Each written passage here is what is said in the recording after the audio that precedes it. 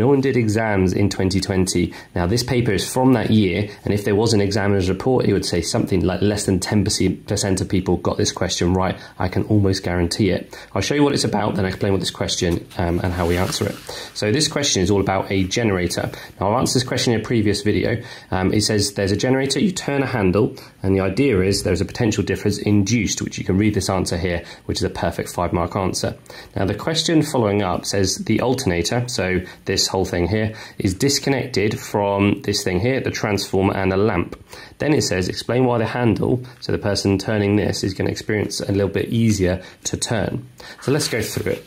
So the reason it becomes easier to turn is because when you've got it disconnected, and the first mark is quite obvious, if it's disconnected, that means there's no current, or there's no induced current in the alternator, which kind of makes sense and kind of sounds obvious, but with questions like this you'll usually get at least an obvious mark for saying something that's happened, even if it's not the most fundamental thing to the final answer.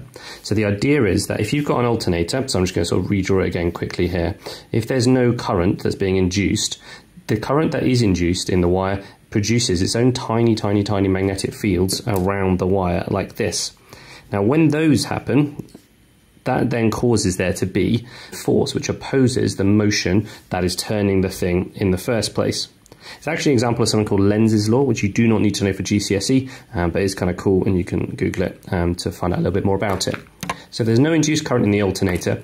The idea is therefore there'll be no magnetic field produced around the coil.